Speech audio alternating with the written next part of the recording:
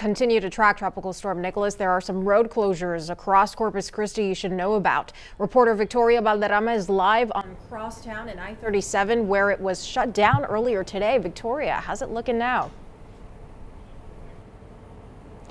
Sierra, we've been following this road closure all morning long, and while the rain has let up, I was able to take off my rain jacket, my rain pants. I'm just wearing my rain boots right now. Well, they still have barriers, these barricades, and this sign that says road closure, they still have it out here set in place to prevent drivers from driving into potentially flooded areas. The northbound 286 detour to 181 and Staple Street closed immediately due to flooding.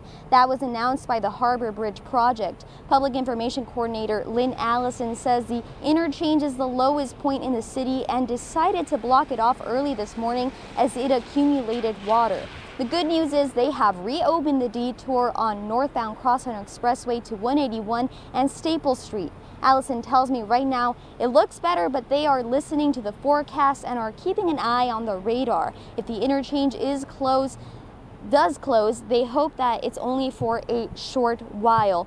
And other road closures you're going to want to know about is Tarleton and Churchill and Zahn Road on Padre Island. And as always, motorists are urged to proceed with caution and think of alternate routes if necessary. And don't forget to turn around, don't drown. But of course, we'll be keeping you updated on air and online as we learn more about these road closures. Reporting live in Corpus Christi, Victoria Valderrama, Chris 6 News.